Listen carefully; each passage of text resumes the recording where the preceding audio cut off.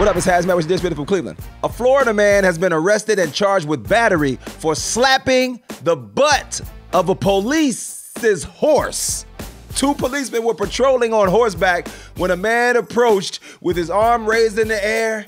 He came down and slapped the horse on the butt, which is a first-degree misdemeanor. So you know what we say in Cleveland, you going to jail now.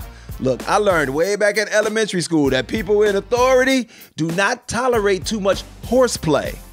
Jackie Chan has confirmed they're about to make a Rush Hour 4. Who asked for this 15 years later?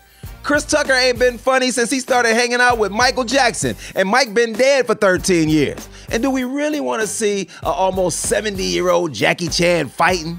Can he still do the stunts? If you don't sit your old ass down somewhere? You know, now that I work in Atlanta and drive into the city every day, I hate rush hour. This has been HazMatt with your Dishin from Cleveland.